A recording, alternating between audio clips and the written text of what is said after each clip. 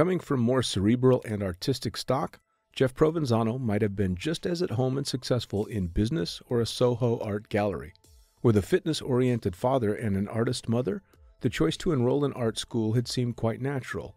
But Jeff was a great example of traits skipping a generation, as shades of his much more extreme motorcycle racing grandfather continued to peek through from an early age. With like-minded friends during formative years, skydiving had been part of the plan long before his age would allow. The iconic Point Break film that was the catalyst for so many a modern jumper planted a seed in the group that finally saw fruit as soon as they hit 18, and put into motion a series of events that would soon give birth to the man who would become Jeffro, a name synonymous with all things premier canopy pilot. Skydiving had Provenzano by the balls from jump one, and he knew almost instinctively that jumping was most certainly part of the journey. As a semi-sponsored skateboarder, his outlet for physical creativity was already there, and he still held on to romantic daydreams of the struggling New York City artist, but the addition of skydiving had changed something.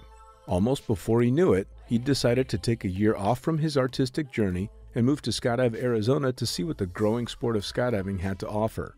Having made that choice, he may not have been making much money, but he was jumping cheap, living the lifestyle, and fulfilling his driving need to be in the air. Pack, jump, pack more, onto tandem camera flyer when the light bulb hit. Jeff Provenzano realized the one thing he had on every single skydive that was all his own: flying his canopy. Ladies and gentlemen, let us formally introduce the birth of Jeffro. Humble and gracious, he's quick to lay much of his creativity at the feet of others.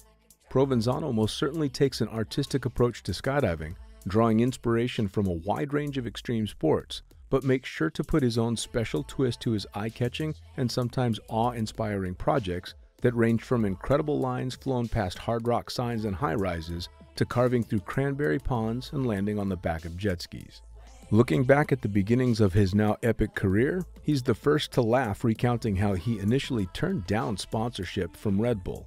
Yet not only does he take great pride in his accomplishments with the world-renowned brand, but greatly appreciates their commitment to his physical well-being as he works hard to maintain himself to perform at the incredible level the Redbull Airforce has become world famous for. With no real signs of slowing down and still enjoying his place at the cutting edge of canopy piloting, Jeffro continues to train to push his talents to the limit. But don't get it twisted, he has no illusions that his time at this level is limited.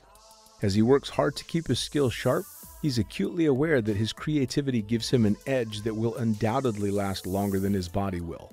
But he has an incredibly positive outlook not only on what he's accomplished, but what he still has to offer.